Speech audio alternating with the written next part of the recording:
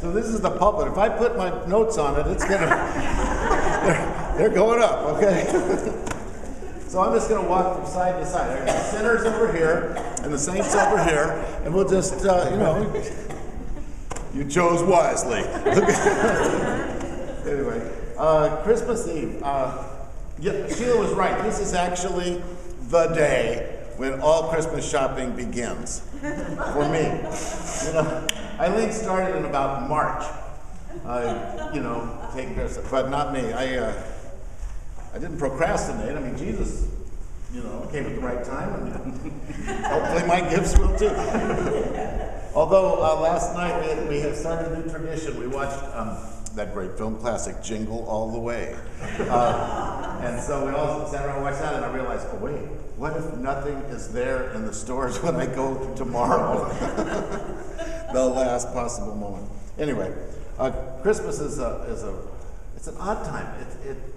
I like it because we almost choose to set aside our stuff for a little while, right? And start looking for some joy, which is a good thing to do, all right? Christmas is good. It does sometimes. Anybody have a family? Nobody. Wow. Either you're all liars or... Okay, so I did some, I have this very strange family, and we'd go like 20, 25 years without speaking. We'd have family get-togethers, but no one would talk. You walk up and say, "Hi, how you doing?" and they turn and walk away. And so it was. So that's my background. But we were invited to go down to San Diego this week for a Christmas dinner with the siblings. Don't give me that look, Susie. So now this is a typical family, maybe like your neighbors. It's not like you, but like your neighbors, where we have the really serious religious people, the good people. My brother and his wife, in fact, had just come in the day before from Jerusalem, where they were leading a group of pilgrims in the Holy Land tour, because they wanted to go to Bethlehem a few days before Christmas. They don't think I'm a Christian, but they're serious about it. And so it was at their house. And then I've got another brother who's like a pagan gangster, drug farmer. We did not talk about the second arson that happened about 3 weeks ago. So we didn't talk about that. That was good. And right in the middle of dinner, my good sister-in-law announced that she's listening to the audio book of, I didn't sign up for this, my new book, Finding Joy When Everything's Going Wrong. And she said, I'm about halfway through listening on the audiobook. Not a smile. I'm halfway through. And then she said, I think she was complimenting me. Well, she said, John, you sound like you've really matured.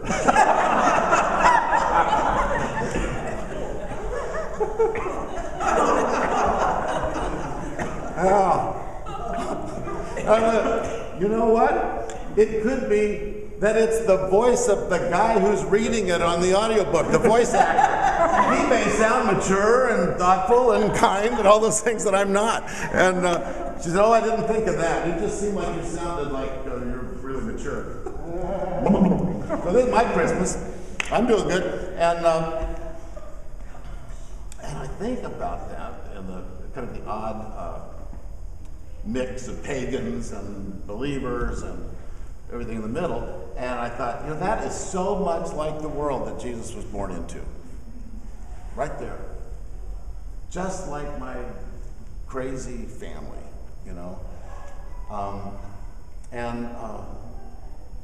And he chose to enter into a world that's filled with hyper-religious good people, maybe a little judgmental, and crazy-ass, druggy, criminal people, And he went, I'm choosing to be born into your life and into your world. And I think about that and I go, he didn't come into a world that was all together. He didn't come to the place where only the true believers gathered to accept him.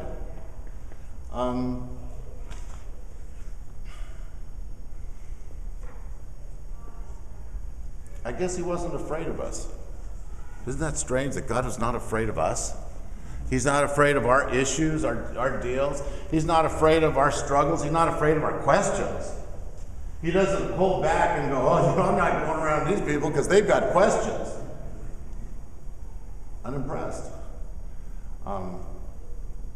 But even though he entered our world and we have a chance to receive him into our hearts and our lives and our minds and our relationships and our work and have him live in us and through us, even though this may come as a shock. Do you know that there's some people who don't get it? There's some people that don't. It's not that they don't believe or they don't like the idea of Jesus breaking into our world in a radical way. What they don't want is Jesus. Anyway, now I probably shared this with you because I do that a lot, but because I'm old, I don't remember what we've talked about, okay? Somebody said, oh, I got called yesterday afternoon to come and share with you today, and Chris said, well, you probably got a bunch of, Christmas sermons all written out, and you can just grab one. And I went, written out? That would be, why didn't I think of that? Oh, that would have saved a lot of trouble. Okay. So anyway, Gianni Versace, the fashion designer, murdered a few years ago, remember that? And tragically, and I didn't really know who he was, but he was being interviewed in New Yorker magazine. I asked Eileen, so what's he do? What's he famous for? She goes, he was known for being the man who could take a woman of any stature, any nationality, and any appearance, and make them look like a hooker. Well, okay. I didn't say that. That was Eileen. So anyway, they interviewed, New Yorker magazine was doing an interview with him, and this was a few months before he was murdered. So it was actually timely. And he said that one day he would die, as everyone else dies, and every success, he says, transforms itself into something that ends.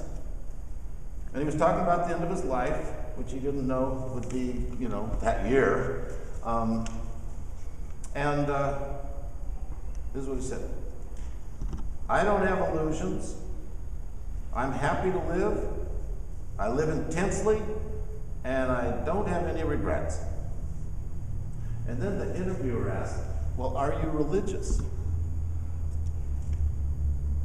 He smiled and said, with a big grin, and said, yes, I believe in God. But I'm not the kind of religious person who goes to church, who believes in that fairy tale of Jesus born in the stable with a donkey. And then to clarify, oh no, I'm not stupid. I can't believe that God, with all the power he has, all that power, had to have himself born in a stable. It just wouldn't have been comfortable.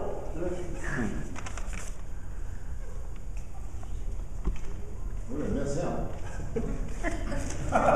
It wouldn't have been comfortable. I can't believe it, how stupid God was to be born in a stable and be uncomfortable. God would not do that. I can't believe in a God who would do that. I thought he was going to say, I don't believe in a God who's going to let bad things happen to nice people. No. I'm not going to believe in a God who's so stupid as to be uncomfortable when he's born in the stable. That's a theologian. And I think about that, and I think, I don't mind being uncomfortable. Do you? I like it. I'm so glad they got rid of the pews. Those wooden pews, I spent a lifetime hurting myself on those things. These padded chairs, Next it'll be a padded room probably for me, but you know, it's comfortable. And so, and I think there's nothing wrong with wanting comforts, right? There's nothing wrong with that. But to turn away from the living God who breaks into our world in a radical way because we think God's too stupid to not be uncomfortable, that boggles my mind.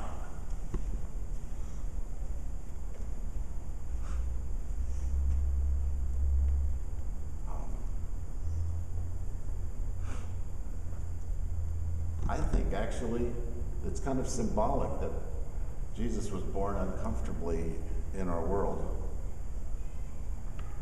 And the very fact of his birth and the way it happened makes people uncomfortable. It makes us uncomfortable. It doesn't fit our categories. It doesn't fit our worldview. It doesn't fit how we think things ought to be. And you know what? I just can't help but think, after years and years and years of preaching and stuff, I can't help but think that God is just totally not impressed with our comfort levels. I don't think it really matters much to God if we're comfortable. I think what matters is, and one of the reasons he broke into our world so radically is to see that we're comforted, right? Not comfortable, but that we're comforted.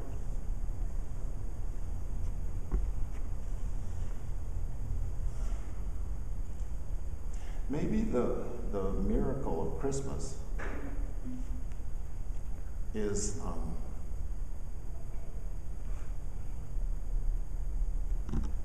the radical nature of God not letting us go along with our illusions, that everything's okay, that everything's going to work out in the end.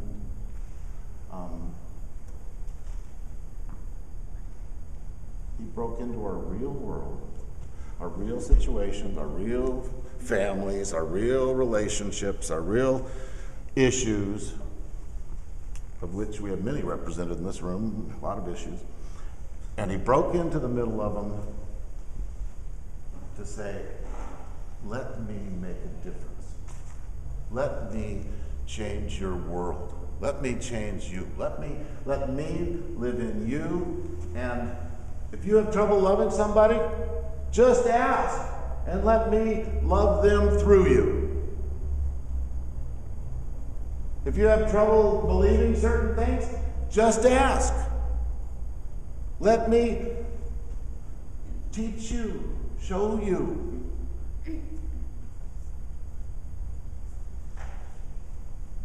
If you were born into a crazy family, like Westfall, saying, you know, if you were born in that crazy family, let me give you a new family that you choose, of brothers and sisters who are going to come around you and care for you, and your weird dysfunctional family you were born in starts to fade away. They don't matter as much. Right? Because I'll give you a new family.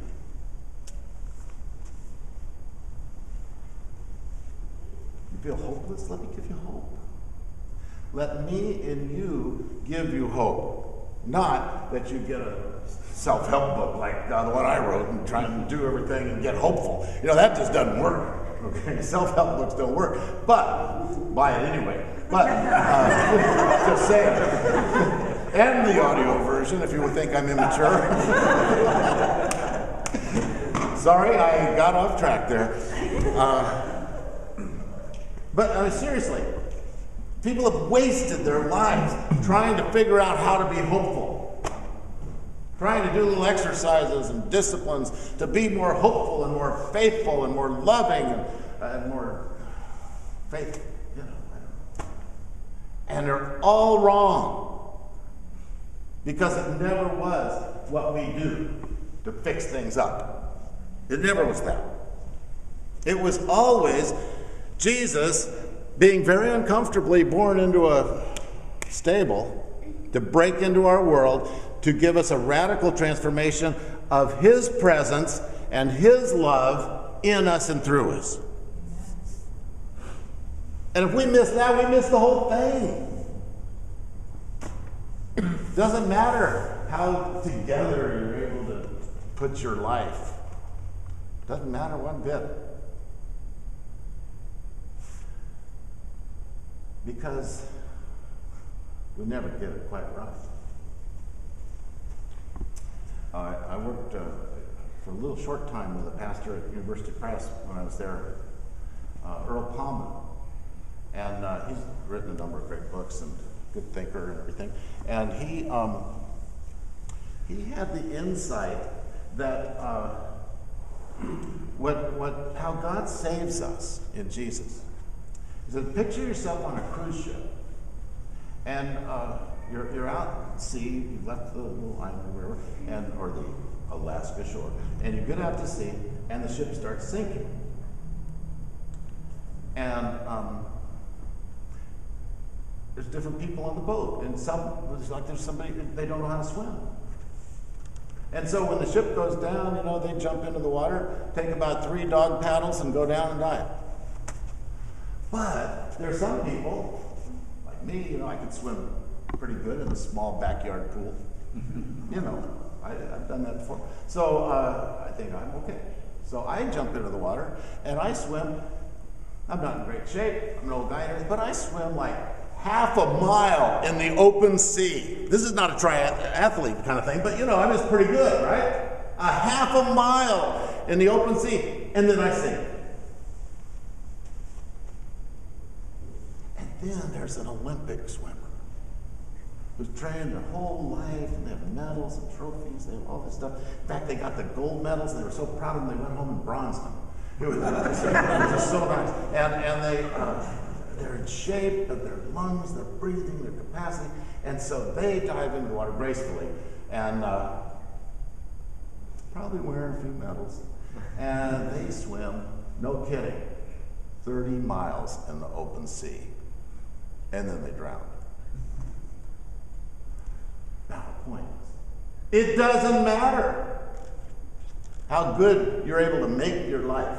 It doesn't matter how good you are at shaping everything so that it looks good. It doesn't matter.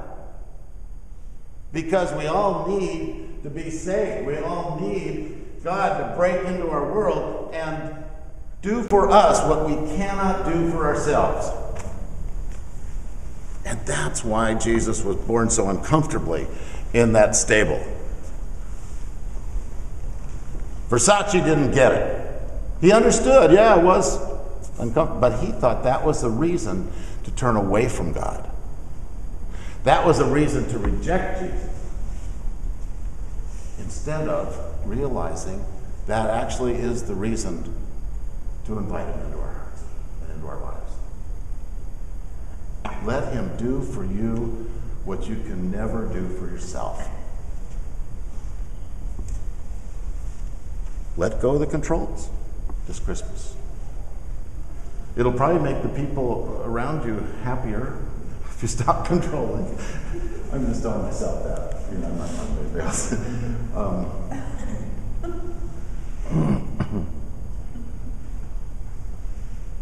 But it changes everything. And so, even though, or maybe because Jesus was born into a stable, and broke into our world radically at Christmas, radically and uncomfortably, I say Merry Christmas to you, each one of you. And I hope God blesses you this year, and that you discover that when you look in his face that he's smiling at you, and he's not glowering, and he's not angry at you, and he's not disappointed in you, but that he just loves you.